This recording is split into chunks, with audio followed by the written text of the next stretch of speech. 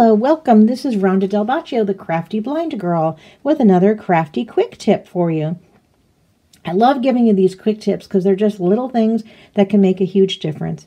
Well, have you ever been making cards or whatever, paper crafts, journals or something, and you need to make a crease and your bone folder is nowhere to be found, or maybe you're brand new in crafting and you just don't have one yet or whatever. And by the way, in case you don't know, bone folder is not made of bone anymore, but that's just what it's called. It can also be called a paper folder. But if you hear that term, that's what it is. So it's a thing that you normally would buy. Well, if you don't have one, any port in a storm will do. So here's a bottle of nail polish. So you can run that along your edge, and then it makes that lovely professional crease that you want to have in your paper crafts. So hey, it works just fine. It doesn't have to be a bone folder.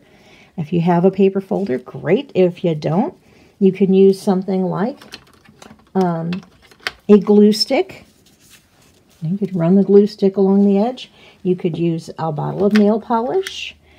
You could use a pen and run that along the edge to apply a little pressure. So I'm not saying maybe you still would like to have a paper folder, but if it's not handy or you're just, rushed, buzzing through stuff, go ahead and use that.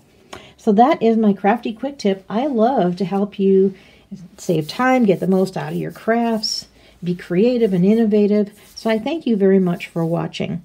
I hope you will like the video, subscribe, and tap the bell so you get all my vids right when they come out. I do demos, tutorials, hauls, and of course the quick tips. Thanks for watching, and as always, cheers to your blissful life.